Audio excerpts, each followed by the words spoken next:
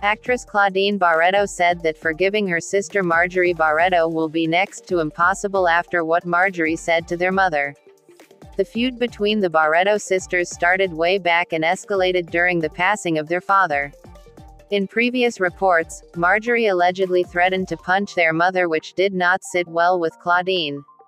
During her online interview for Abanti News Online Abantaliling, Claudine was asked if there is in any way her relationship with Marjorie and her family can be fixed and rekindled. This is what Claudine said. Ano sinabi sasapakin ng nanay ko? Yung akin, hindi na mauulit yun. Palalagpasin ko yun. First time. Marjorie, first time. Sinabi ko sa kanila. Palalagpasin ko, pero sa susunod na try mo na physically to harm my mom physically, ay hindi ko lang alam saan siya pupulitin.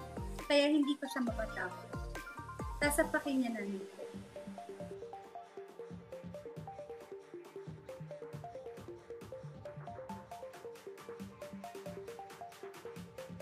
Subscribe and click on the bell button for updates.